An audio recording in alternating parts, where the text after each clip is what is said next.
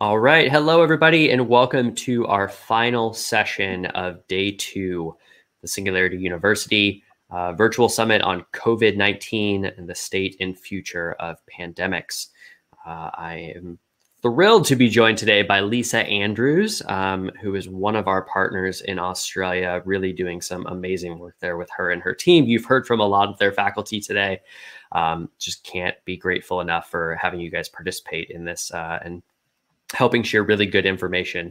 So Lisa's going to be talking about the polarization of the positives and negatives of pandemics, but most importantly, she's going to be leading you through a workshop about what you can do to feel empowered and take action. So I know a lot of you have been craving for that today. So this is the time. If you're coming back and watching this as the replay, do these exercises. It's going to be worthwhile. So Lisa has a financial data and engineering background and is working on the question, how to give everyone a fair start in life and maximize human potential at each stage throughout life. She's dedicated her life to having a positive impact in this world through 3 main channels. IA Impact, which is removing the friction of financial, human, and community capital.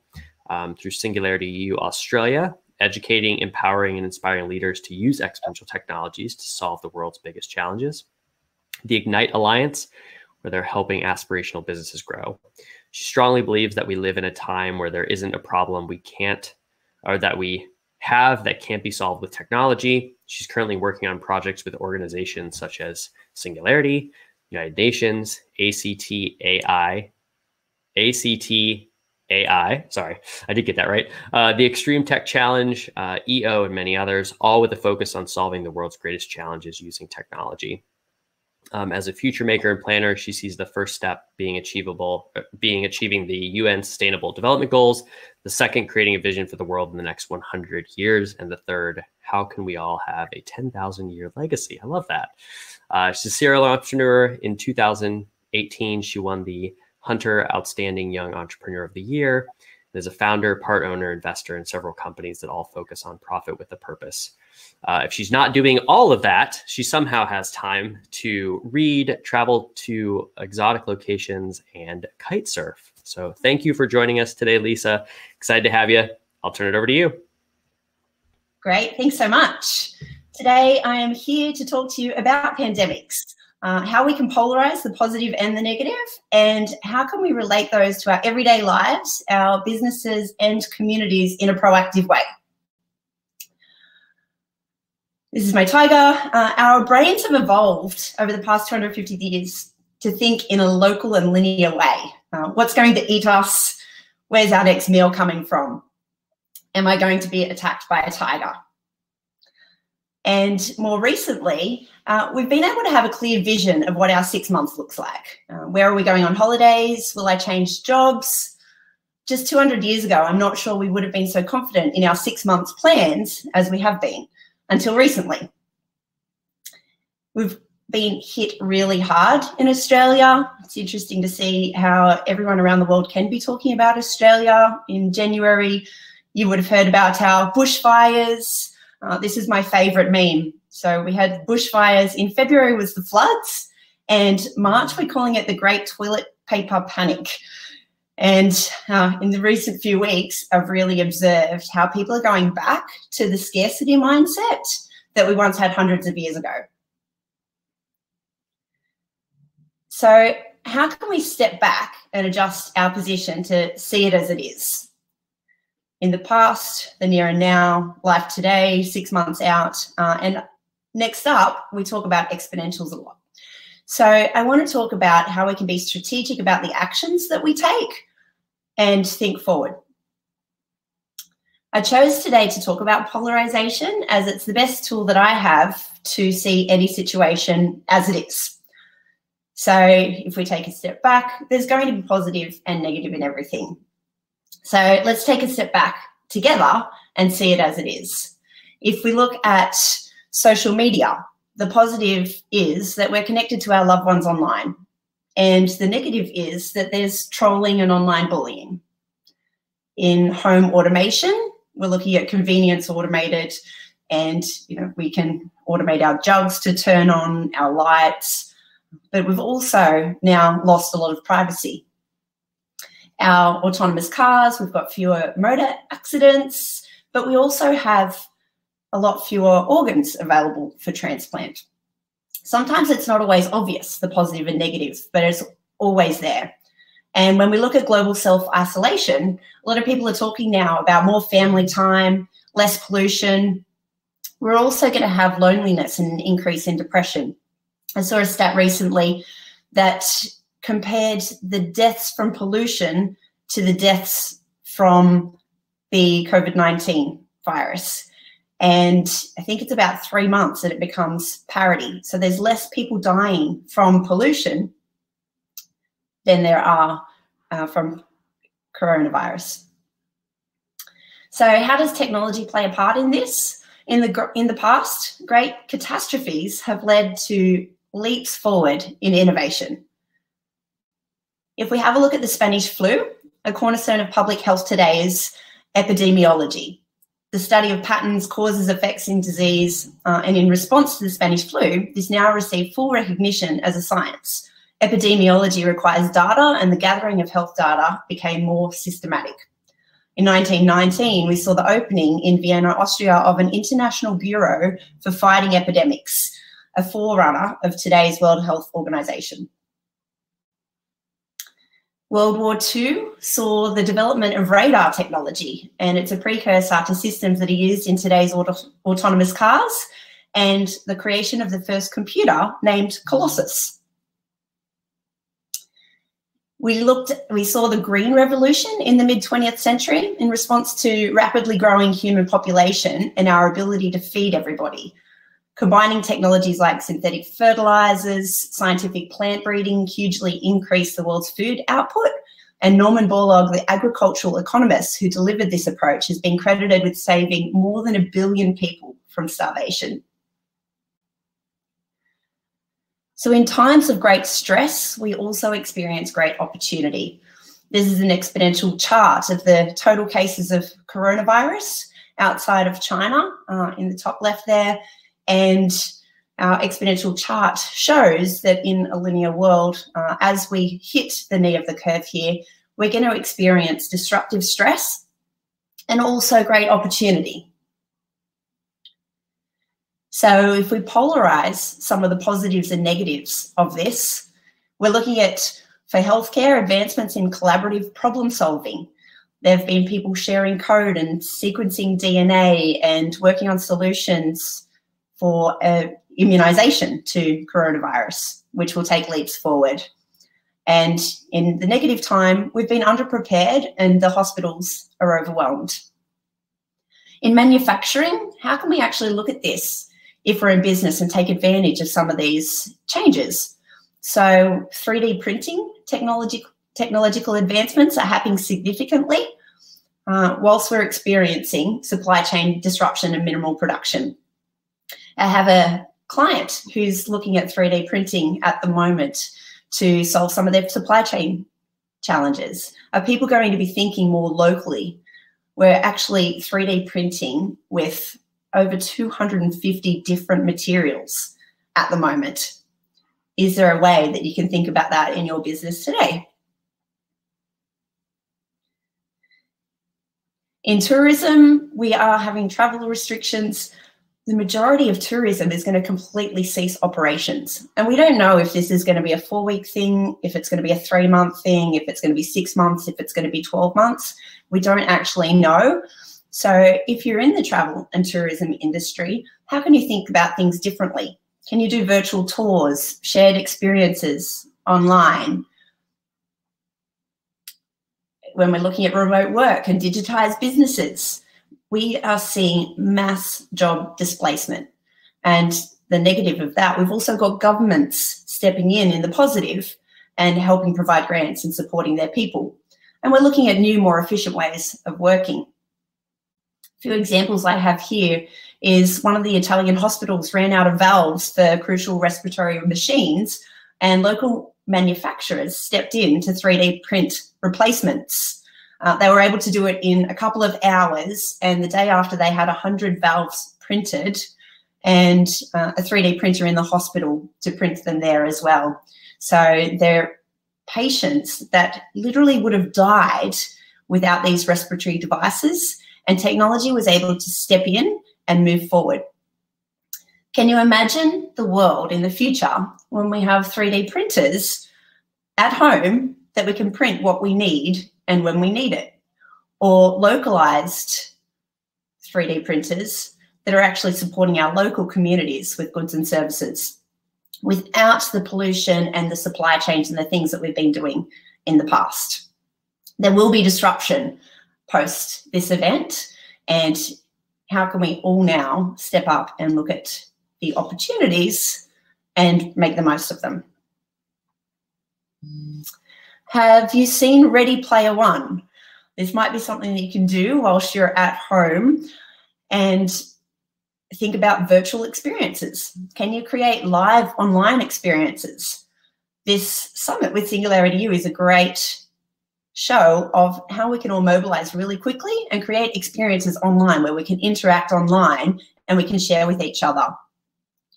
So both 3D printing and advancements in technology are technologies that we were predicting in the future, and now they're happening a lot faster. This Ready Player One picture on the right-hand side there, you can see the haptic suit with the VR and able to really experience things. Could you actually, with tourism, take people and help them experience your local area? One of the key tools that I refer to is the Gartner Hype Cycle for emerging technologies. If we have a look at the technologies that we're expecting in the next 5 to 10 years using the Gartner Hype Cycle, one of the biggest things that stands out to me is that decentralized autonomous organizations were expected in 5 to 10 years. How much do you think that will advance in this space in the next 12 months? How many in-person meetings were as critical as we thought? Augmented intelligence might take a big leap forward as well. Do you think we'll have sensors detecting our temperature rather than needing to take it the old-fashioned way? Will our mobile phones have technology in them to let us know when it's not safe to be in large gatherings? Something to think about. So let's put some of this thinking into action for personal, for business, and for our communities. I have a question for you. And if you have a pen and paper handy, I invite you to write down a plan on a page for personal, business, and community as we work through this next section together. So how do we think about the positive and negative in the next 4 weeks? For short term, for the next 6 months, our evolved thoughts, and 12 months, our exponential thoughts. Where are our crazy ideas? So in the short term, food supplies, staying healthy, washing your hands, sanitizing. Are you going to start at an in-home garden? What do you need to think about if we stay isolated for longer than 4 weeks? And exponentially, what can you study to gain the mindset and technical capability to have a positive impact on 1 billion people? That's one of the sayings for me when I first went to Singularity University. I walked in the front door and there was a sign and it said, how will you have a positive impact on 1 billion people? And I've always wanted to help people. And in that moment, I stood back and I thought, wow, I really need to think about things differently. If I'm going to use technology to scale, the way that I have been doing things in the past is not going to carry me into the future. So what happens if we don't get any income for 12 months' time? What's your contingency plan? For many of those that are not commuting, on average, we'll have an extra 8% free time in your day. What a return. How can we create good habits and bad habits? Are we exercising? There's positive and negative. When we're cooped up at home, what do? Are you getting out and running in the fresh air? Do you have a home gym? What's your diet like? Are you actually eating pasta, frozen foods, There's going to be positive and negative in everything. So I invite you to revisit your habits. What do you need to start doing, stop doing, and keep doing? There's a great book I'd recommend, Atomic Habits. This is a perfect opportunity for us to stop and reassess and have a look at how we can redo our habits. I love the 80-20 rule, is always good. There is a great TED Talk, and it changed my world about 5 or 6 years ago, and it's called Information as Food. So if you search TED and have a look at information as food, it talks about how we need to create a diet of information. So if you think about when you're going into a buffet, let's say you're at a buffet and there's plenty of food there. Every day we are essentially at the buffet of food. How do we not be overweight, or how do we maintain our physical being? It's typically because we've designed in our own mind what we eat in our own diet. So this TED Talk talks about information as food. So how do we design what we're going to consume and when we're going to consume it? And I thought that was very cool. Now, I've got a little activity for everyone. This is an experiment. We're live online, and I have a Menti action cloud. So I invite you to go to www.menti.com and use the code 542614 and answer the question for our word action cloud. What will you do with the extra time that you have at home? And by entering a couple of words in our clouds, you'll also get access to share some ideas with your fellow colleagues and people online watching this summit. So you can log in there and do that at any time after this presentation. And now I'm going to get into the business side of things. So I'd like to invite you to write a quick plan on a page with me for business. We're getting a crash course in why it makes sense to digitize as much of your business as possible at the moment. How can your employees do analog office-bound work from home? I like to use the balanced scorecard approach. I'm a CFO by trade. So I'll run you through some ideas whilst you write down some of the actions that you want to take. I'll start with strategy. Bill Ty, a great advisor, friend, mentor of mine, shared with me that business is like surfing. And the analogy he gave that was that you have to paddle out. You need to have the education to be out in the water. When you're out the back, you're typically sitting out the back of the waves and you're bobbing up and down and you're waiting for the right wave. And when you see the right wave, you need to paddle hard. You need the skill to get on the wave. Once you're on the wave, you then need the skill to ride the wave, and you need to know when to get off. And if we think about our businesses in that sense, where are you at the moment in terms of strategy, research and development, your short-term plans, and are you on the right wave? So that's my first question for you for strategy. What do you need to do in the next 4 weeks? Start doing, stop doing, and keep doing. In 6 months, the same. And in 12 months, are there some trends that you can take advantage of and make the most of now that we're in this current state of the world? How can you reinvent your business? How can you take your company digital? In clients, so the customer part of the balanced scorecard, can you keep touch in different ways? Can you map out your new customer journey? It's funny how we liked the human interaction, and now businesses are offering contact-free delivery. It's an option when you order things online. Will we see more advancements in robotics and that last mile delivery? Think about what we may be experiencing and the need at the moment. One of my favorite quotes is, we're all in the business of enhancing the human experience. What will humans need?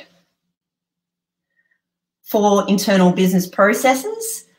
How can we use this time to reinvent how you deliver your products or services in a digital way? As soon as you do, you're on the exponential curve of innovation. And for your teams, how do you actually step up and lead in the best way during these times? I know communication is key. I know it's difficult sometimes when you're used to being face-to-face with everyone and then being online. I've been traveling the past year, and it's interesting to see how previously my team would wait until I got back and then ask me questions and share things with me.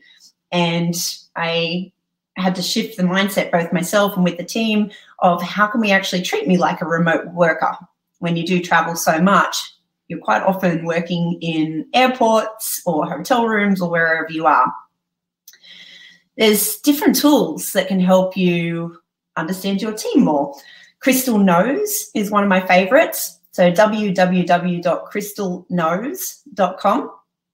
And you can go through and it connects to your LinkedIn, and it'll use machine learning and language on your LinkedIn to be able to share your personality type, your DISC profile, some insights into your personality. I find it great to do with my team to understand each other better. So you might be able to book in a half an hour workshop of get to know your team better and be able to create these connections whilst you're on leave, whilst you're at home, and stay in touch. So also the Rockefeller habits is one of my favorite tools. So creating daily, weekly, monthly, quarterly, 6-monthly, annual habits. Habits are such an important tool and such an important thing, particularly when our entire worlds are shifting and we're all at home and we're doing things differently. How do we maintain our habits, and how do we create really healthy habits is going to be important. And then community impact. How do we align with purpose and take this opportunity to step back and think about what we're doing in business and how we can have a bigger impact on the world? How can we align with purpose? The Sustainable Development Goals are a great tool for that. So the 2030 goals, one of the things that I invite you to do is have a look on the website for the Sustainable Development Goals. And most people know about the 17 Sustainable Development Goals now, but they don't always know that there's targets in each of the 17 Sustainable Development Goals. So if you have a look on the website, there's a tab under each one, and there's 8 to 10 typically action targets and indicators on how we're going with the Sustainable Development Goals and what they are. And I invite you to have a look at them in your area. So this is the Sustainable Development Goal number 3 that I'm sharing, and ensuring healthy lives and promote well-being for all at all ages. And one of the sub-goals is strengthening the capacity of all countries, in particular developing countries, for early warning, risk reduction and management of national and global health risks. That's one that has been there for a while. And then the indicator as well is the IHR, the Capacity and Health Emergency Preparedness Rating. So that's something that you can have a look at. And if you're in education, have a look at education, have a look at the sub-goals, see if you can contribute to some of those. Now, I did miss the finance part of the balance scorecard, my favorite. I'm a CFO by trade, and this chart is a Deloitte CFO survey that Ian Stewart, the chief economist of Deloitte, shared last week in their COVID-19 weekly update. And to me, it shows me my natural response as a CFO. So it's a CFO survey. It does relate specifically to the UK, but what you can see on the chart is the polarization of how CFOs typically react in times of crisis. And my natural CFO hat is defense, reduce costs, focus on cash, risk mitigation plans, business continuity planning. And the polarized view now that I have with Singularity U and an exponential mindset is, how do we do both defense and expansionary strategies and plan for both? And one of the biggest things that we can do is focus on cash. And as we go through that plan on a page, if you write down in the next 4 weeks, 6 months and 12 months, what is your mitigation plan if things do last longer? Sometimes in times of crisis, I've had clients share with me that they wish that they'd cut costs earlier. It's really hard when there's emotion involved and when it's staff members or team members and your costs are primarily wages, and it's difficult. So by taking the emotion out of it, and that's such a horrible thing to say because we all have that natural, we don't want to change anything, we want to keep surviving. I invite you to have a look at that 4 weeks, 6 months and 12 months and just make sure that you're conscious about what you're actually doing in the space, and communicate with your team, with your suppliers, make sure that you're on the front foot and you're not going to come off too badly in this planning. So the polarization for CFO, here's my expansionary thinking and defensive strategies. So expansionary thinking, how do we digitize our businesses, our workforce, our products, our services? How do we create new products and services that meet the market demand and trends for growth? How do we take the opportunity to reskill and upskill our teams? What about what opportunities are there to think bigger about solving the world's problems? And then the defensive strategies on the other side, looking after our teams, communication and leadership. What will be the impacts on our liquidity, 6 months, 12 months, maybe more? Where can we save costs and cut non-essential spending? And how do we set risk mitigation and business continuity plans for everything? Shore up your supply chain and operations to continue. Can you look at your supply chain differently?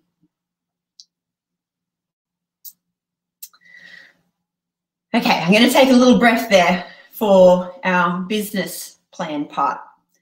We've had a lot of lessons from history in that external shocks are disruptive and they do displace activity, but they tend not to change too much in the long-term economic growth. So governments respond aggressively, they cushion the economic blow, and systems and people tend to be adaptable and resilient. So there is a silver lining. Let's step back. Let's make sure that we're approaching this in the right way.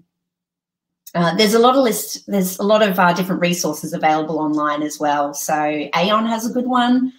They've got an event response for the coronavirus. They've got resources and checklists on things to think about with your business continuity planning. And McKinsey's and Deloitte are also producing great thought leadership in planning for Black Swan events and weekly updates and economic updates. So the next part is on community. So what can you give back to your community? What excess resources do you have that you're willing to give? And then what are some of the things that you may need that you can reach out and ask for help with?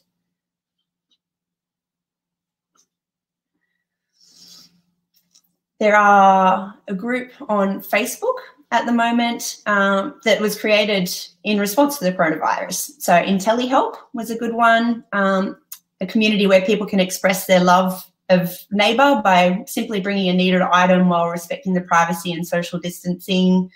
It makes no matter who pays. And then it was created on March 14 and has over 16,000 members as of today. So it's a great definition of community that I heard was that community is a place where you go to give. And I think in times like these, it's how do we look after our neighbours? How do we look after our friends? What do some of the people in our community need? And how can we show up for them? One of my friends shared as part of his legacy, the only thing that he really wants is that when he does pass away, is that people remember him as the person who showed up when they needed it the most. So I invite you to share what you have that's excess that you can share with your friends and your family and your local community, people in need In Australia, the bushfires were such a great example of that, where everyone showed up. There were great campaigns run across Australia and everyone providing support and help. And then also, what do you need? Don't be afraid to ask for what you need. Are there things that you're struggling with that you need to talk about? Are there things that you can ask from people, your friends, your family, your community, or reach out to different help? We already live in a very digital and connected world. Without the years-long rituals of physically moving around our world to do business and being social with each other, we now have to create new habits, and this requires effort. There's going to be loneliness. We need to have some routines to check in with people, as well as using Teams for Zoom. I also use it for coffee catch-ups. And as I've been traveling for most of last year, I also started to have Friday afternoon catch-ups, Sunday brunches, with my friends, bring your own cucumber sandwiches, or not quite. And I'm sure if you're like me, you'll create a habit to schedule it in. Every year I have a word of the year, and it's to be my guiding principle for what I feel that I need to focus on and explore for the year. So I'll choose a word and then I'll explore it in all sorts of different ways. Typically I do it in the last week of December. So come 1st of January, it's not a resolution, it's just something that I'm going to live by for the year. In 2015, it was proximity. So who do I need to be around? You become the average sum of your 5 closest people, and proximity was the word. In 2016, it was outstanding, and I was focusing on not being a perfectionist. So just aiming to be outstanding. And this year, the word of the year was smarter. And how can I do things differently? To remember, I set my passwords to be a variant of the word. So I type it whenever I log into my laptop or sites online. It's a variation of the word, but I'm reminding myself constantly of it every day. And I feel that the universe has sent us all a message to stay home, to be grounded, to have a good think about our actions and think about how we can all collectively be smarter. If not now, when? And I invite you now for your planning, if you were to choose just one word for the year to guide you through the rest of the year, what would it be? Feel free to share it in the chat if you'd like to share it with some of your colleagues and fellow people online at the moment. If there was one word, what is it?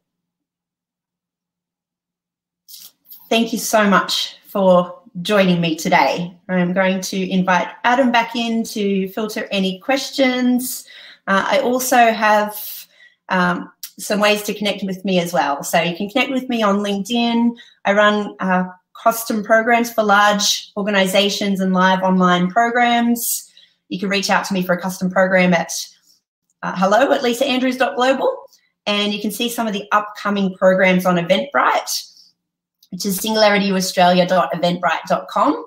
And I've got workshops specifically for business continuation plans for technologies of the future, some more depth into what's coming in the near future, as well as in the next 20 years. It's one of the things I love about exponential technology, and the mathematical formula behind it is technology typically doubles every 2 years, so we can predict some of these things in the future. And that's me. Over to you, Adam. Thank you, Lisa. Well, I think that the what you did there at the end by asking people to share their word, maybe we should have done it a little bit sooner with some of the other prompts. You're getting a really great response. Not sure if you can see this, but we've got words like spark, love, challenge, generosity, sharing, resilience, playful, accountability, unlearn, change, dream, laugh, ambition, gratitude. So many good ones in here. You really got them going. That is awesome news. Thank you. Yeah, of course. All right, let me take this one down a notch. I think since yours was more of a workshop, we didn't get too many questions that came in, although maybe people will add them now. Yeah, it'd be great to hear from people of some of the things that they're taking action in their business in the next 4 weeks, or some of the technologies that they're excited about. So things like 3D printing, like AR, VR, nanotechnology, bionics, robotics, there's going to be huge advancements. What are people excited about? While those come in, I'll ask you a question that came up. What are some of the positive things that you think will come out of this pandemic and global health crisis? I think, and this is purely my opinion, I enjoy that the world is actually taking a breath. So the reduction in pollution is one of the biggest thing on climate change. And if you think about the analogy of feather brick truck, if anyone's heard of that, is typically the universe will send you feathers that you need to pay attention to. So if you relate it to your health, you might get a feather, you might get a little bit run down, you'll get a head cold. And if you don't listen and rest, typically a brick will come along and you might end up in hospital, you might have something a little bit more long, you might get stressed, you might have something that just immobilizes you for a little while. And then if you don't listen to those signs, then you get the semi-trailer, you get the truck, and the truck will come along and you'll have something serious like cancer. And if we have a look at the feather brick truck in health, it's quite easy to see, listen to the signs. If you think about it with climate change, I feel like we've had the feathers for a very long time. There's been quite a few bricks. The wildfires in Australia in January, or over this fire season, it was really October through to January, was a pretty heavy truck to say, hey, there's stuff going on. And if anything that we could have all collectively done together would be to stop flying, stop manufacturing, stop driving our cars on the road, everyone stay home. And that's kind of one of the positives, seeing the silver lining in everything. And I know that the world is human and we are going to be disrupted. That's the negative. And I feel like that's the biggest positive for me. I so appreciate that perspective. It's definitely a good one. My wife and I have been talking a lot about similar thoughts and ideas as well. Looks like we've got lots of questions that were kind of in that similar vein. Let me see if I can pick out some other ones. If I pick out one there, so a business plan for exponential growth. I know we do exponential business growth plans. For me, it's about knowing the technologies that are coming. So with my CFO hat on, we look at where are you now, where do you want to be, and then what's the gap analysis. And a lot of business plans have traditionally been 1 year, 2 years, 5 years thinking about that. I think with tools such as the Gartner Hype Cycle, with Singularity U and the methodology that we use around exponential technology to have a look at what's coming in the future, we're able to incorporate that into our business plans. And so how do we do that gap analysis on the next 10 years? One of the things I'm most excited about is that at the moment we've got 50 billion devices and 1 trillion sensors. And in the next 10 years' time, we're going to have 500 billion devices and 100 trillion sensors. And so I'm calling it this future of perfect knowledge. And what do we need to know? If you think about trees, for an example, we used to have 7 trillion trees on the planet. And now we have about 3 trillion trees. And the global estimate was updated in 2015 from 400 billion, which is the 3 trillion rounding error. So we actually haven't stood back to see it as it is. We've been so grateful for social media and how connected we've been, but we haven't thought about this future of perfect knowledge, these technologies that are coming. Are you in the market of data? Do you produce sensors? What can we measure? What does the world need to know? How many kangaroos are there in Australia? I don't know, that's a fun one. Koalas, it's a little bit more sad at the moment, but I'd love to know so we can track that in real time. There's things like that that will be able to be incorporated into your business plan. All kinds of big ideas. And I expect that some of the events that you shared on your Eventbrite coming up will be tackling some of these questions and exploring some of the topics. Definitely. Fantastic. Any parting thoughts you want to leave the group with? Absolutely. I've seen that someone has just put in the chat there that they've just read Peter Diamandis' new book, The Future is Faster Than You Think. It is absolutely one of the best resources that you can have, and to be at home and reading right now and thinking about the technologies that are coming in the future and how they're going to impact every industry in the next 10 years. Right on. Well, thank you for joining us all the way from Australia. We wish you the best with the challenge that you're all facing this month. Hopefully the trend does not continue, but definitely look forward to the rest of your programming with Singularity U Australia. Amazing. Thank you so much for having me. All right. See you, Lisa. See ya. All right, everybody, that brings us to the close of day 2. So we've got one more day left tomorrow. We will have some COVID-19 stuff, obviously, but we'll also be talking about future of work, remote work, virtual teams, some other business impacts and implications as well. So tomorrow should be a great day. As always, tune in live, watch the replays. They're always going to be around. We'll be sharing those links here shortly. So I'll do a quick recap just to end us today.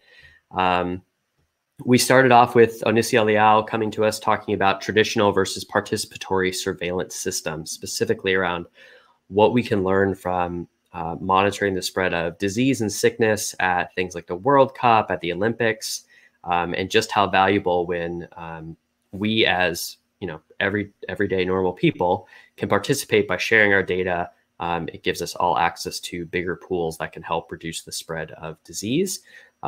He also encouraged everybody, this isn't about going and making the next app to collect this data. We don't need an epidemic, as he said.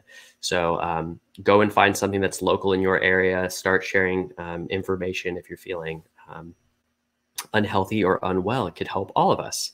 Mariana Jahan came to us next talking about closing the identity gap and just how important it can be having a digital identity so that we can track, not just for tracking's sake, but to help and support the people that might not have access to healthcare, but also how this information can help all of us. Meanwhile, we need to be very careful with how we use this data so we don't use it to exploit or endanger people that might already be there. Sarah came to us next from Italy and talking about the importance of food. I think that was a lively group and bunch for everybody.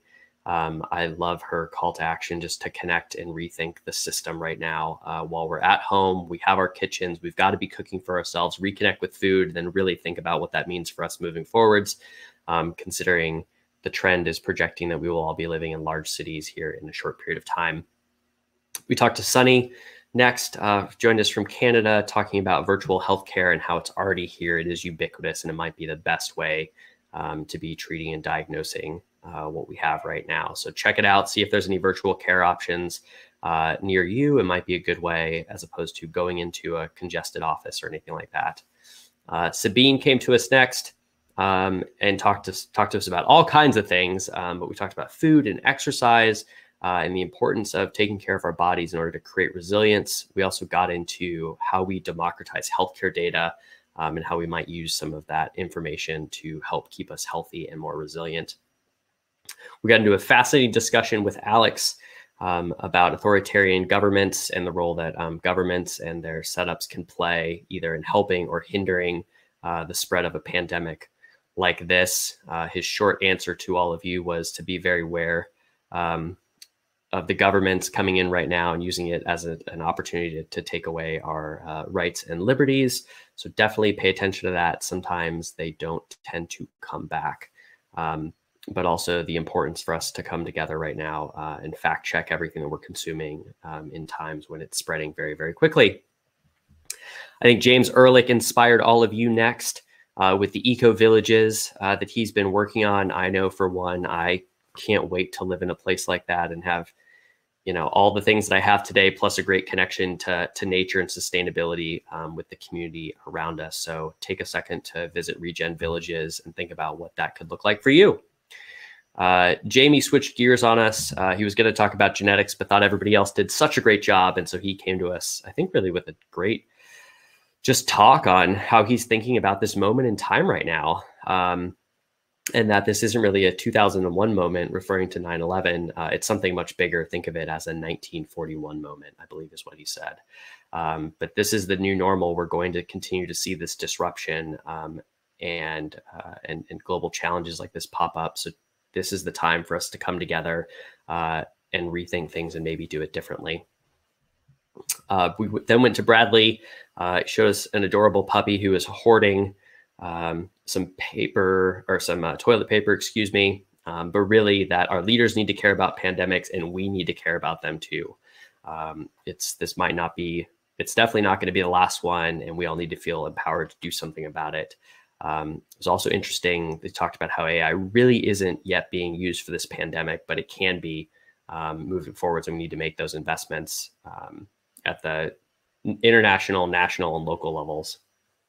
And then, of course, we just had time with Lisa, who walked us through some practical ways that we can take a step back when we're here at home, when we have time to really think about the positives and negatives, what we should start and what we should stop related to COVID-19. So let's use our time wisely. You can watch her replay. This will be part of that session, obviously, too, and really think about the polarization that exists in our lives right now, and build that plan for yourself, for your business, and for your community so you can feel a little bit more sane. So that was our content for today. Rapid fire, you can go back and watch the replays whenever you feel like it. As a reminder, my name's Adam Hoffman. I'm the Vice President of Global Brand and Community here at Singularity University. For those of you that are new to Singularity, we are a global organization that really connects people around the idea that we can take these exponential technologies and use them to solve really big problems. But we aim to convene leaders like yourself. If you're here, yes, you're a leader, to come together either as individuals or through your organization to really wrestle with these challenges, explore this content, come up with your own perspective, get connected with one another, and then go and take massive action in the world. So if we can be of any service to you, like I said, we'll be running programs both in person eventually again and online. We've got a ton of great content. Visit su.org to come and see us. We've got tons of stuff on there for you. I'll share some final resources here that I think the team has already posted, but just in case they haven't, you can join our Facebook group to keep the conversation going. If you aren't able to attend live or just want to meet more people, share ideas on our Be Innovative challenges. We're ideating around 6 key themes that we're trying to build solutions for. YouTube playlist has the videos from yesterday. All of today's videos will be up tomorrow, but right now you can watch them in Crowdcast. And then, of course, the slides, links that have been shared, other helpful resources are all on su.org/COVID-19. Just scroll down to the bottom. The team has been adding content there all day, and I got to give them a huge shout out. Everybody behind the scenes working hard to make this happen. So thank you for that, team. And then, of course, if you want to dive deeper, go beyond COVID-19 and really think about the implications for you and your business or your organization, come and join EXO, XPRIZE, and Singularity University here in a couple weeks. We've got a special sign-up page, exoworld.live/SU, and we will get you registered, signed up, and participating in another great event with our global experts and our global community. All right. So that takes us to some final thoughts for today. Just share some of my takeaways. We have to participate and take action. That's where things are at right now. And so for some of us, that might mean social distancing and quarantine, just what we can do on our own. It might mean taking care of our both mental and physical selves. And it could mean taking on an entirely new initiative or contributing to someone else's. There have been so many great things that have been shared. If you feel inspired, start something new, let us know how we can help. But in any case, do not be a bystander. It's our responsibility to do something in this moment of tremendous opportunity. Also, we're going to be feeling a lot of panic and fear these next coming weeks and possibly even months. And when that happens, it's important that you reground yourself. Our linear brain, or our animal brain, however you want to think about it, it's running wild. We think that we can't solve these problems and we can't get these things figured out. But if you just take a second to ground yourself, we can definitely do it. The next piece is, during these times of change, let's take our privacy and data seriously.